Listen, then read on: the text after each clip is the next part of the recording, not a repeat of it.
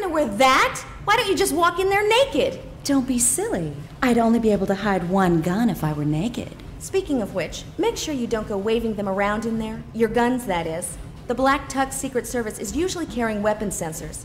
If you get too close, you're dead.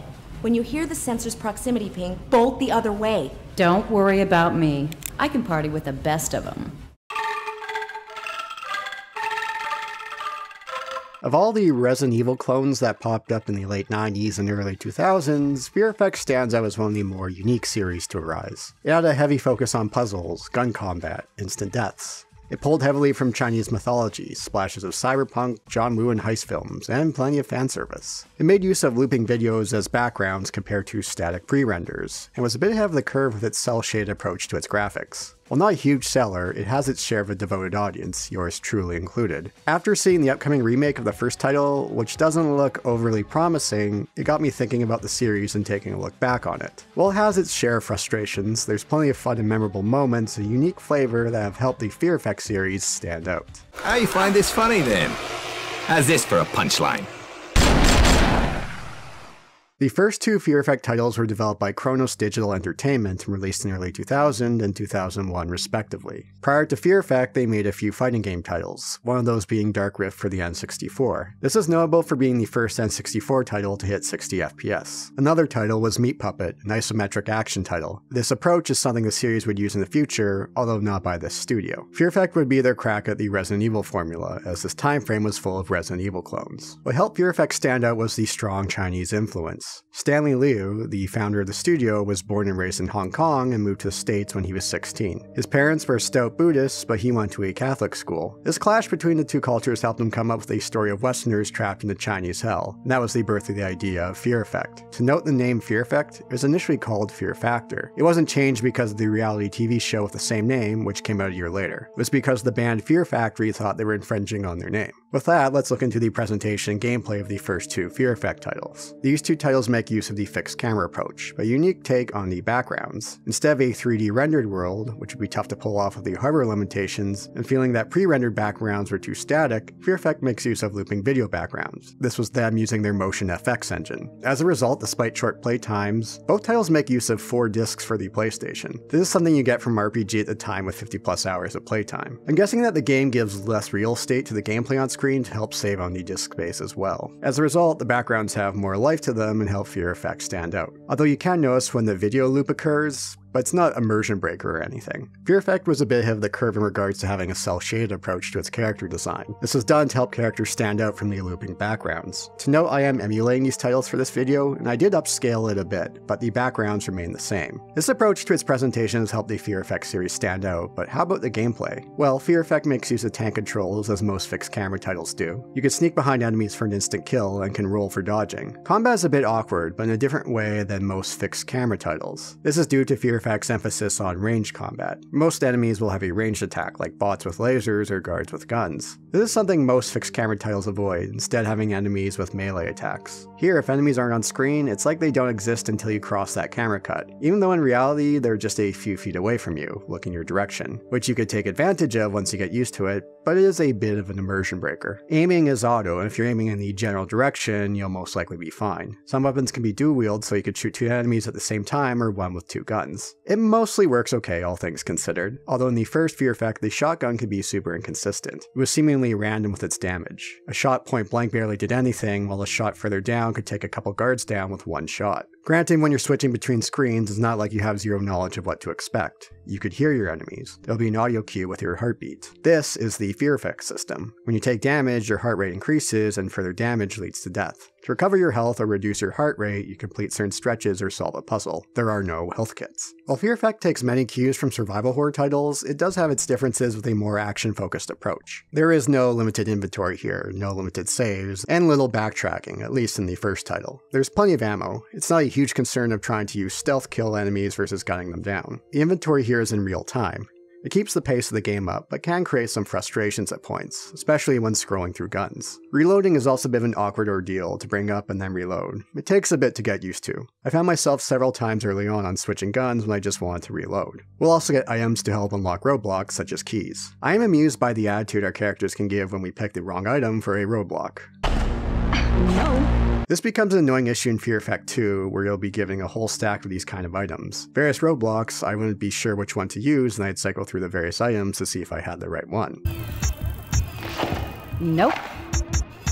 One of the notable aspects of Fear Effect are the quality and the amount of puzzles involved. There are a number of instant death maze or stealth puzzles, especially in the first title, which do lead to a lot of great, unique game overs.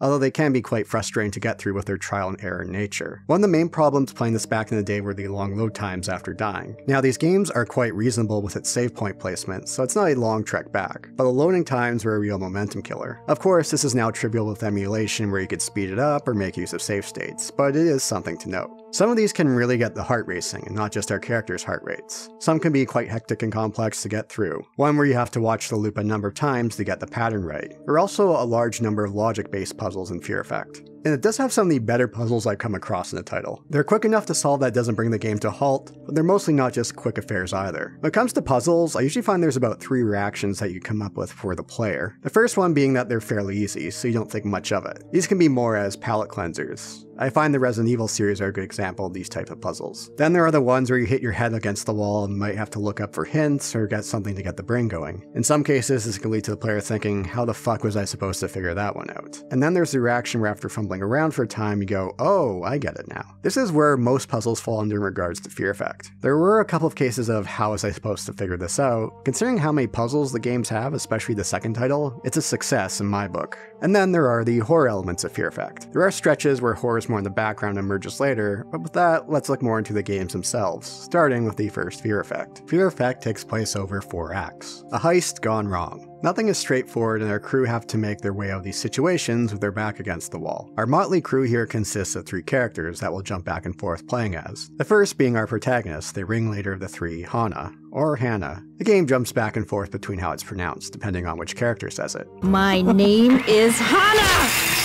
Of French and Chinese descent, her parents were killed at a young age and she was raised in a brothel. She knows when to use her womanly charms to help out in situations. You can see elements of Lara Croft in her, like the twin pistols and some of her attitude. This was in the heyday of Tomb Raider and under the Eidos umbrella. Developers had to be careful as Lara was Eidos' golden girl, and Eidos didn't want Hana competing against her. This was another one of the reasons they went with the cel-shaded approach, but also making Hana and her crew anti-heroes. Second is Glass, an ex-military American who's a bit no-nonsense his approach in a tough act. Anna, stay here with Deke and cover our backs. I'm coming with you. Not yet.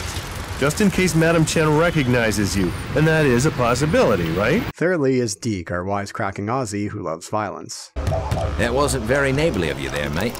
The makeup of the heist gang is key to get these type of stories to work, and these 3 work very well off one another. There's plenty of meanwhile back at the ranch moments where we'll reach a crescendo with one character to switch to another. It's a setup that works super well. It's always tricky to pull off games where you're not just playing as one character, but they do so very well here. Act 1 takes place on the Hong Kong rooftops. There's a much larger world at play here, but the scope of Fear Effect is kept quite small. It doesn't go huge into the lore of the world, but instead focuses on our characters. It's set in the future and you can see the cyberpunk influence, but it's mostly just a backdrop for what's going on here. Wei Ming Lam, the daughter of the most powerful triad leader in Hong Kong, has gone missing. The plan is for Han and her crew to find her and use her for random for a nice chunk of cash. It's a simple setup and we're introduced to 2 of our crew here. Not what you call good people, but they're likable. Of course, this simple setup goes in some interesting directions in a fairly short time frame as well. Our contact Jin is nowhere to be found, so we go investigate. One of the game's numerous instant death mazes takes place early on here. You have to be pretty quick and react fast to get through them once you have the pattern. Luckily, a save point isn't that far away. There's a great scene of Jin strapped with a bomb and he and Hana negotiate over rates.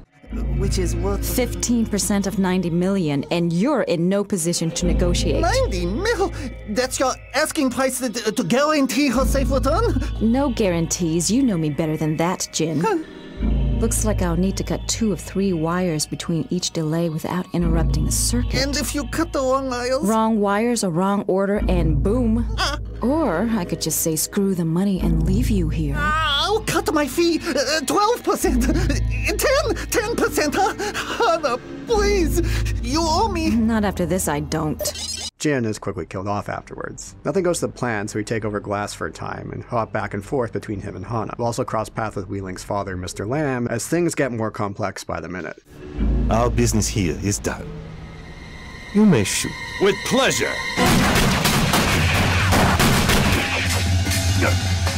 There's some looping video boss fights throughout these titles. What do I mean by that? Well, they'll loop over as we slowly whittle them down. For Act 2, now with Mr. Lamb on our ass, we'll have to find Wei Ming to get some leverage of survival. Now our good pal Deke enters the fold.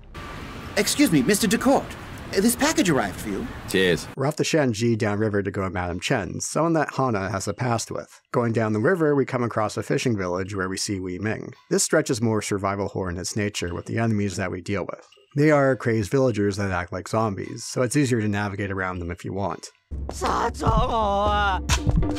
However, the game is also generous with ammo should you wish to gun them down. Plenty of meanwhile back at the ranch moments here as we switch off between the 3 characters as they're separated. We get more insight into the happenings here as things get more odd by the minute. Yesterday, a boy was fishing by himself and fell on the rocks.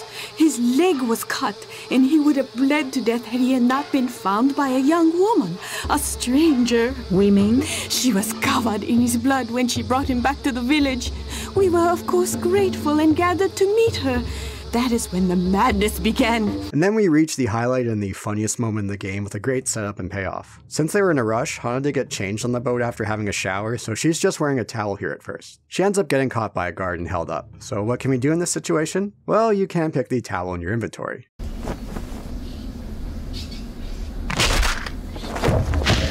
Hello, Hannah, dear. Not too long, Deke. I've killed men for much less. Yeah, right. Sorry. So, what you got, eh? Military supply train, probably loaded with weapons. Well, might better have a closer look then. At the train, that is. The scene has stuck with me over the years, not just for the fan service, but taking a simple joke and executing it wonderfully, something that many games struggle to do. There is a bit of an annoying puzzle with getting this ladder down, where it wasn't made clear at first I can move these switches over. But one of my favorite puzzles in the game is this train puzzle, taking this message and deciphering the code from it. Very much one of those, oh, I get it puzzles. We take Wei Ming to go see Madame Chen as she seeks answers from her. In exchange, she'll help us get our money. Act 3 takes place at Madame Chen's, a restaurant and a brothel. There is a personal connection here with Hana as she was raised by Madame Chen. You think there's an answer inside that building? Inside those walls, there's only pain and despair. Of course, nothing goes right here. There's a number of instant death mazes and stealth sections, longer puzzles, combat stretches, and constant switches back and forth amongst our characters. As far as the instant death maze sections, the one on the roof is one of the better ones. It's less about fast reaction time and more about planning your route. It's nice to have a stretch where Hana can move around conspicuously in certain areas without having to gun down everyone.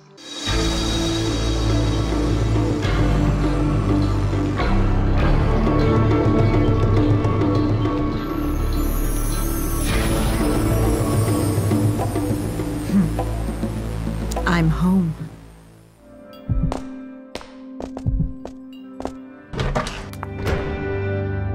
Now quick moves there, Sheila. Hannah?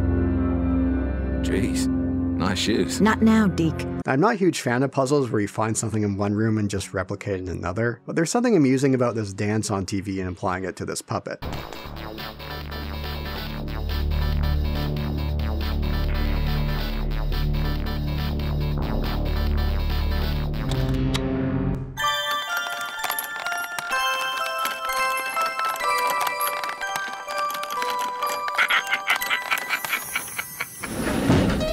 Hello. Things don't go well for Glass here. Think you can extort me, Mr. Glass? Come between me and my daughter? Separate me from my flesh? Looks like he'll need a bit of a hand with things going forward. Things really start to go off the rails here with this place now infested with demon hookers and Deke biting the dust. This again turns more survival horror with the enemy approach, although killing these demons will drop generous amounts of ammo.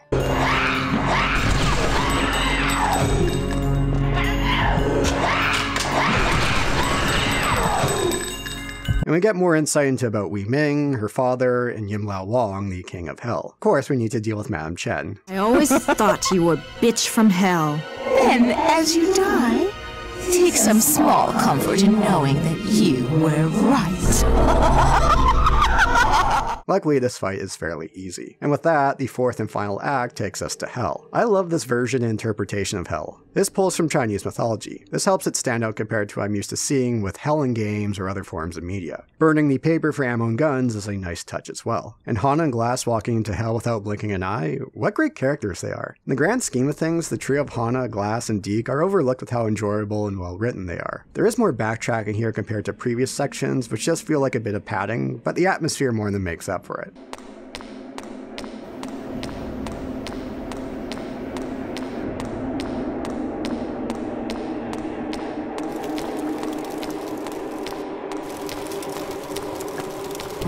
There's far less cutting back between Glass and Hana. Instead, we get fairly long stretches with both of them. Glass's section can be a bit frustrating since he only has one arm, removing the ability to dual-wield guns. His fight against Demon Deke can be fairly frustrating as well.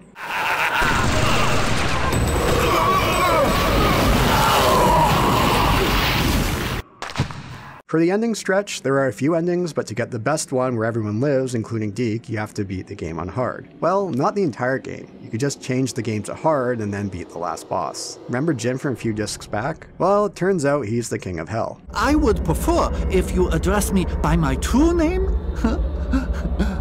Yim Lao Wang. Yes, Hana. I am the King of Hell.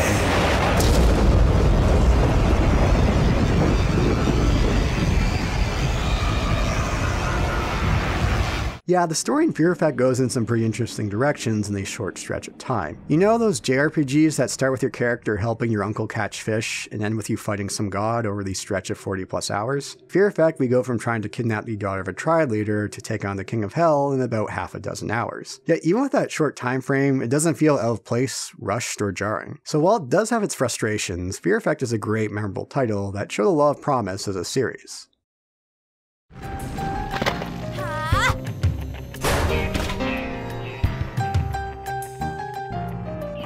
Shall we go, darling? Yes, most certainly, darling. Ta-ta.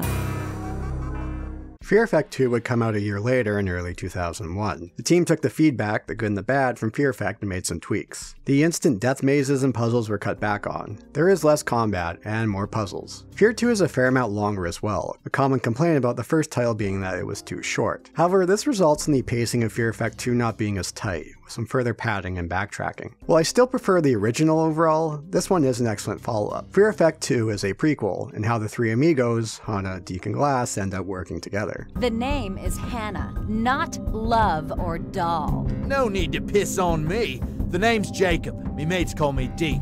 Look, Dick. Deke. There's also the addition of Rain to the fold, whom Hana works with, and at times will play as. I remember back in the day seeing ads for this game. They really played up the sex appeal factor here with the relationship between Rain and Hana. In the game itself, it's not really there. It's more under the surface that Hana has feelings for Rain. There's pretty much just one explicit scene between them, and that's used to distract guards.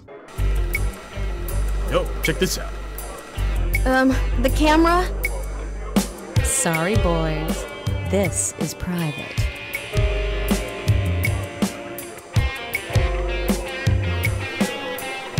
Damn, should we kick him out? No way, maybe the dress will fall off. Interesting tactic, Hannah. What tactic? Shall we continue? Stanley Leo mentioned he didn't focus on this aspect of the relationship, but didn't mind the ads as it got people's attention. The main reason for including Rain here was to create a love triangle for a future title that wouldn't see the light of day, but more on that later. Hana, Glass, and Deke all get different voice actors this time around. Glass more or less sounds the same. I didn't really care for Deke's new voice. The name's Jacob. Me mates call me Deke. This little spitfire's Hana. And Hana's voice? She's voiced by veteran Wendy Lee, who's done a ton of voice work, and this is one of her first game roles. Looking at behind the voice actor, people best know her for the voice of Faye Valentine from Cowboy Bebop. Maybe it's because I watched the show not that long ago, but at times it felt less that I was playing Hana and more of playing Faye Valentine. Although I did get over as time goes on. Fear Effect 2 takes a lighter tone than the first, and goes in some very interesting directions just like the first. Set prior to the events of Fear Effect 2 deals with ENDS, a disease that has wiped out a decent chunk of the world. One doctor has claimed to have have isolated the gene, known as the retrohelix that causes it. I think he's full of cow do, but what do I know? Jin gives Hana and Rain a job to go steal some DNA samples, and a very long intro laying out how this heist will go down. The beginning stretch introduces us to bot enemies and some new firearms. Are your aqueducts falling apart? When was the last time your subterranean tunnel system passed a safety inspection? Well, your days of bribing public officials are over, thanks to the Fixer. Fear Effect 2 offers a much larger variety on the weapons front, which can be a bit annoying to cycle through, but more on the inventory later. But hey, at least the shotgun here is at least consistent this time around. The game is more generous with some of these death mazes. Instead of one mistake resulting in death, it just results in damage. This stretch is mostly enjoyable, hopping back and forth between Rain and Hana, solving puzzles. But some of the pacing issues of Fear Effect 2 pop up here. There's a few stretches of backtracking all the way back to the beginning to pick up a dropped item. There's a lot of intrigue here as well with these guys running away from us, and someone watching us. He's mad. He was sick. He went crazy. Fixers start attacking. Can't stop him. Rain gets captured at one point, so we'll free her as Hana, and we'll find Rain attached to this machine.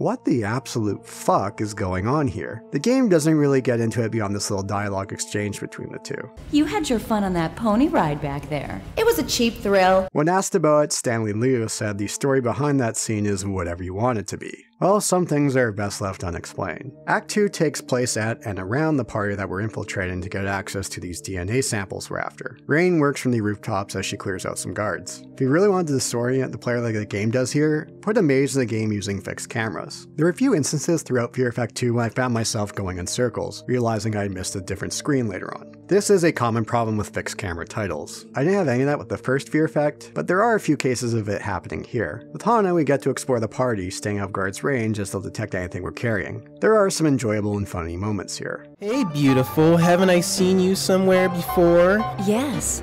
That's why I never go there anymore. Ouch. Can I at least buy you a drink? It's an open bar, you moron. The name's Tom. Big Tom. I'm your man. I can get you anything you need. I need you to crawl back to your geeky little friend there and leave me alone. Love your dress. It looked great crumpled up at the end of my bed. No? Well, I'll be right here.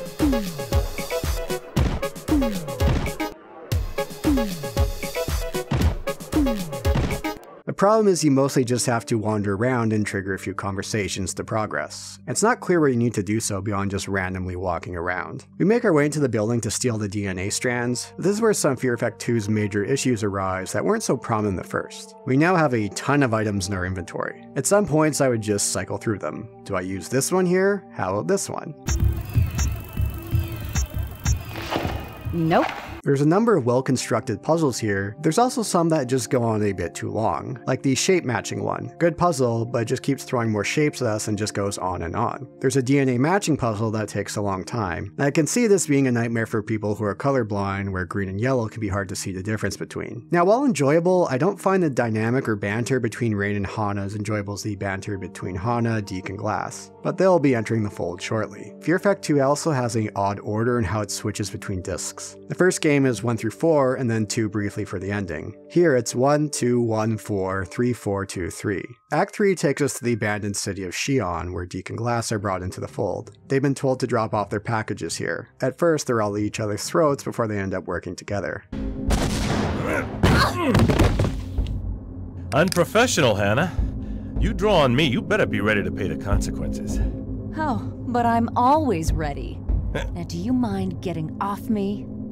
Glass serves more as the comic relief here compared to Deke in the original. When the Chinese government... Okay, look, I'll find your donkey for you. Anything, just shut up. This section is more survival horror with zombies and demon creatures. It's more combat heavy, and it's more back to the original now that we're switching between Deke, Glass, and Hana. And like the first Fear Effect, this is where things really start to get out there in regards to Chinese history and mythology.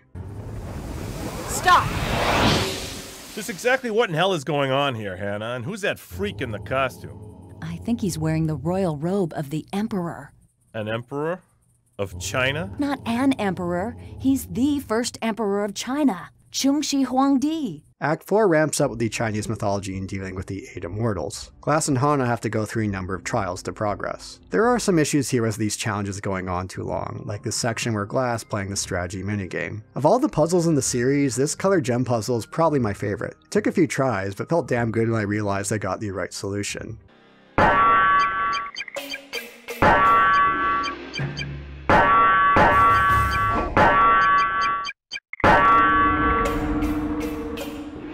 The section on the island and the elements is a frustrating ordeal. Don't let that peaceful music fool you.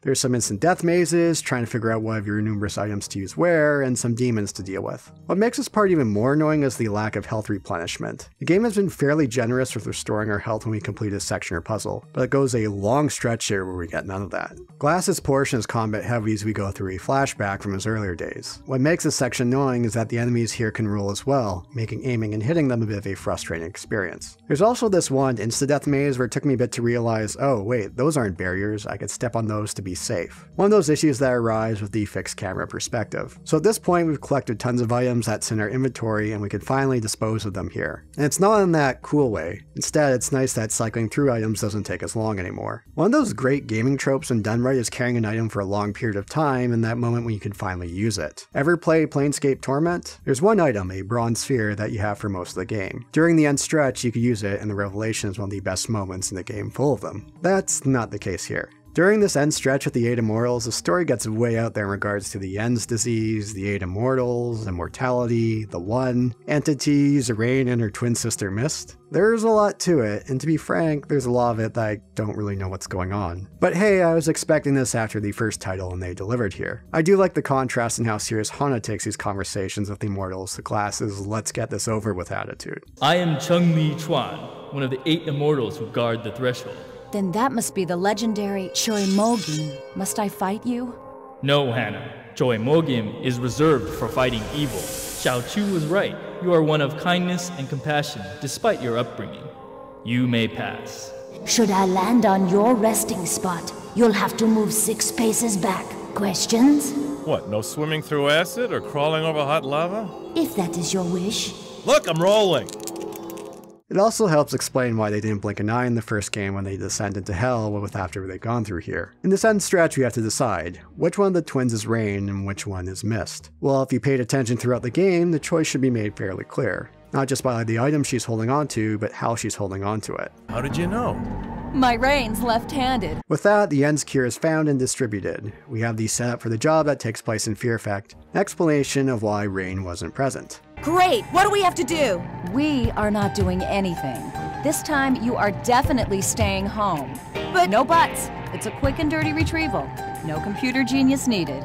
I am thinking about bringing the boys. As I mentioned earlier, it's not as good as a game as the first. While it's a less frustrating experience in most instances, the pacing isn't as tight. I preferred the darker tone of the original, and I preferred the dynamic of the 3 in the first. But it's not a huge quality drop. If you said you preferred this Fear Effect, I have no issues with that. They're both excellent titles in line with one another. It's a simple job, Glass. Walk in, get the disc, pick up the girl, Daddy gives us some nice pocket change. What could go wrong? I mean, need the cash. Got some real expensive girlfriends to take care of. Just make sure you cover all the angles, eh? So what would happen with the series afterwards? The next release in the Fear Effect series wouldn't occur until 2018, but that wasn't the initial plan. The third title, Fear Effect Inferno, was set to release in 2003 for the PlayStation 2, but was cancelled. The reason? The game did not meet the quality standards set by IDOS. During this time frame, IDOS set a more stringent quality assurance program. Despite IDOS being the publisher, developer Kronos still had full ownership of the IP. They shopped the game around to other publishers, but no takers. The company was disbanded in 2002 as a result. IDOS would then obtain the IP. From what I've researched, it seems the game was fairly far along in development. and there's a fair amount of information of how the game would turn out story-wise. Set a few years after the first game, Hana tries to purchase her contract back from the Triads, but the Triad leader refuses. A gang of 4 would set out to try to take down the Triad leader. Information on Inferno indicates that there had been more of a psychological horror focus on the title, with Hana ending up in an asylum, where she would deal with hallucinations and a trip to hell. There would be a love triangle between Hana, Glass, and Rain. The game was going to have more emphasis on action and less on puzzles. With their fighting game pass, Fear Effect Inferno was going to pull more from that world. There were going to be punch and kick combos and perform air juggles. Grappling was going to be added in. Gunplay was going to be more stylish. Previews indicate that they took some influence from Devil May Cry. A health meter would be added in addition to the fear meter. While there was footage shown to the public, these were just cutscenes. No gameplay videos were shown to the public. So why was this cancelled? Why did it not meet IDOS quality standards? Who knows? Perhaps they weren't happy with how long it was taking for the game to be made. The combat tweaks would have created a much larger scope for the title. Perhaps it wasn't coming together the way they envisioned it. Perhaps the series didn't have the sales numbers they were hoping for. This was also getting to the tail end of fixed camera titles from large studios. While they did good numbers when released on the PC over a decade later, Resident Evil Remake and Resident Evil 0 didn't do huge sales for the GameCube. I would love to see how this game looked in action beyond just screenshots, but unless someone decides to leak a build of the game, I guess we'll never know. And the series would lie dormant for years, and would come under new ownership when Square Enix bought IDOS. Deke, don't sleep in my bed, and don't steal my girl. No worries. No promises. For as negative as the reviews are for Fear Effect Sedna, and this being my first time playing it, I was expecting something much worse than what I played. Is it a great game? By no means. A good one? Not overly, but I've played worse. With a Metacritic score around 40 of 100, it sure doesn't feel like one. Maybe a mid to high 60s would feel better. Now, I do have a few things to consider here. I did pay only $1 for this game. After seeing so many reboots or sequels of long-dormant IPs over the last decade, in which the developers have little to no understanding or respect of the source material, that's not the case here. The story isn't what I call engaging, the writing does lack that bite of the original titles, the horror is missing. You can tell the team working on Sedna at least had some respect and understanding of the Fear Effect series. Plus, they were working with what they had, which wasn't much. Compared to how some other Kickstarter titles turned out with much larger budgets than here, I've seen much worse. In 2014, Square Enix launched the Square Enix Collective. A cross between Kickstarter and Steam Greenlight, this collective allows developers to pitch ideas that would be presented, and with enough interest, Square Enix would help them get their game published. Since then, 14 titles have been published, one recent notable title being Power Wash Simulator. French developer Sushi had one of their titles published by the collective pitch for a Fear Effect title. In early 2015, Square Enix asked developers to pitch ideas for a number of IPs which include Fear Effect, and accepted their pitch. So even though they had Square Enix as a publisher, with the way the collective works, Sushi was responsible for the development and had to use their own funds. Square would provide some technical support, some QA, marketing, and take a smaller cut compared to if they funded it. They did a Kickstarter with €100K as a goal, which they reached with €107K overall. So that's not a ton to work with resource-wise. I mean, would it have killed Square Enix to throw some money their way? They're not exactly setting up some of these titles for success on that front by farming their IPs off without much kind of monetary support. But hey, I'm sure we're all well aware of just how bizarre Square Enix has been in regards to how they handle their Western IPs. Which leads to the question, with the Embracer Group acquiring a whole batch of Western IPs from Square Enix in May of 2022, was the Fear Effect IP part of this acquisition? Doing a bit of digging, I found a tweet from Square Enix's senior mastering manager and license coordinator. They said that Square Enix still owns the Fear Effect IP. So with all that out of the way, let's get to the game itself. Hello? Excuse me. I was waiting for someone and... Ah, there she is!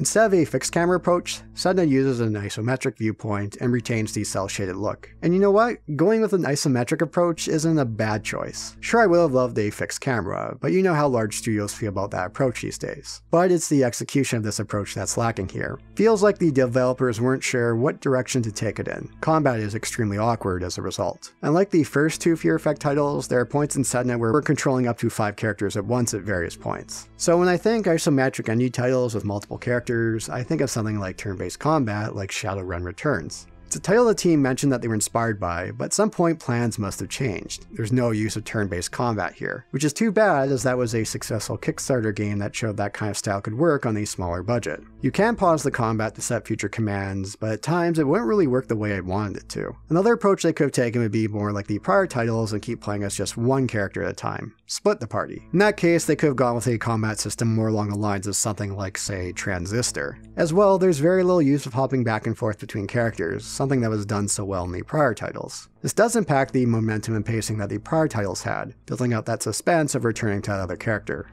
That's not present here, for the most part. There are some good ideas with the combat, the concept of syncing special attacks amongst your group for more damage. Lower health leads to higher damage output, but the execution just isn't there, and it leads to a choppy experience that simply doesn't work. On the puzzle front, Sedna does a pretty good job here. There are a number of puzzles that you're going to toy around with for a bit until the revelation hits you of what you need to do. However, there are several puzzles where I had zero clue of what I was supposed to be doing at first, which would lead to instant deaths. And there are some decent cutscenes here for that.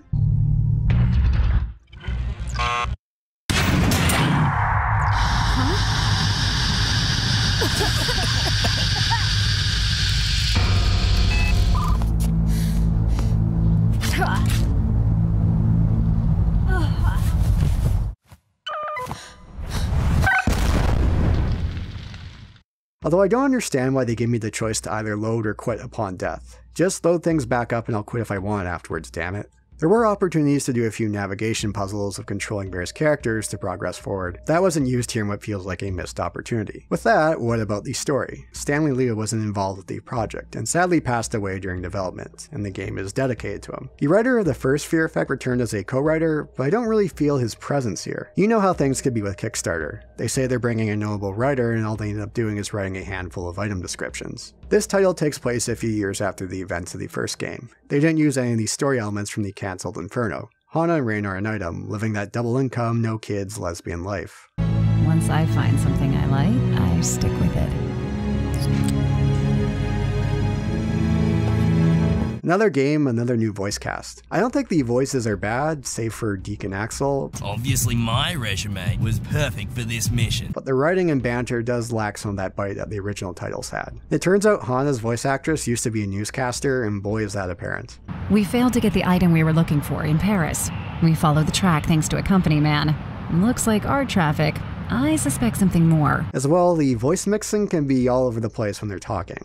Looks like we're going down. Sure we're going. Glasses somewhere. The Gang of Four return here with the addition of Axel, this French J.C. Denton lookalike with none of J.C.'s charm. There is valuable information we can trade. Let me guess. Art pieces?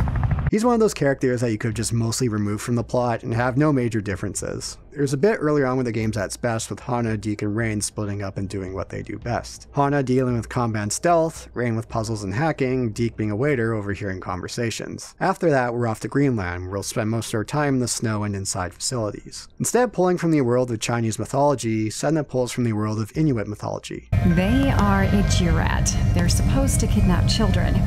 In the tales, but looks like they were real. That's fine, there's a lot of interesting elements and ideas you could explore there. But with the series so tied to Chinese mythology, it does lose some of that feel of the originals. Besides, there was still plenty of mileage they could get in regards to pulling from Chinese mythology. One element that gets lost in the shuffle with the switch to isometric is the game lacking in the survival horror elements. While we do move away from guards and into the supernatural as the game progresses, it lacks any of that horror feel that would arise in the first or the second. The atmosphere just doesn't land. And as the story goes on, it gets out there like the prior titles, but here it's more difficult to follow because it's fairly unclear what some of the group's motivations are. Glass here is especially hard to follow with what's going on with him. Sure, the other titles could get out there and be a bit hard to follow, but the character motivations were clear and they had that great camaraderie amongst them. Overall, Sedna is a disjointed game. There's signs of a team out of their element and working on something they obviously need more resources for and support than they got. And there is something decent here beneath the surface. And the cesspool of reboots and revivals of old IPs that have occurred over the last decade or so, I've seen much worse. Sure, my expectations were low going since the Metacritic is in the low 40s, but it's clear that the team had an understanding and respect for the source material, which sadly has become the exception instead of the norm in media.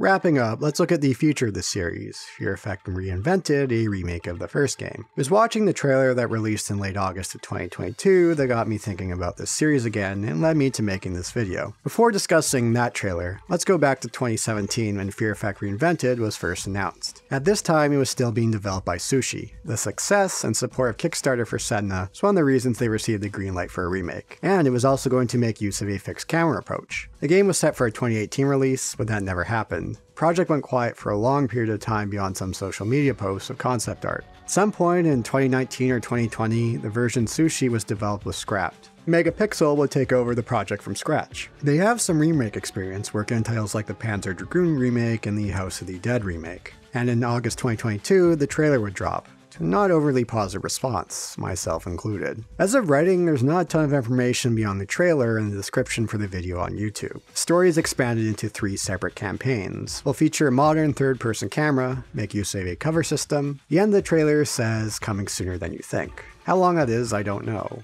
Maybe 2023? It's been said the puzzles from the original will return along with a slew of new others. There will be stealth gameplay, the death cutscenes will also be present. But what was shown, as I've said with reboots, remakes, and resurrections of old IPs, hell with modern gaming in general, or modern media in general, keep your expectations low. But hey, at least we always have the original titles. While there are a number of frustrations present in Fear Effect that didn't pop up in other Resident Evil-like titles, they still stand as some of the more enjoyable, memorable, and unique titles where studios were tripping over themselves to cash in on that Resident Evil success. From its great characters, pulling heavily from Chinese mythology, excellent puzzles, they're well worth checking out if you haven't done so. And sure, it's easy to emulate like I did here, but if you do want the authentic experience, you can buy copies that won't set you back like so many retro games can. Thanks for watching. If you haven't done so already, do all that stuff YouTube algorithm likes. If you'd like to support the channel further, consider becoming a Patreon or becoming a YouTube member. Thanks everyone.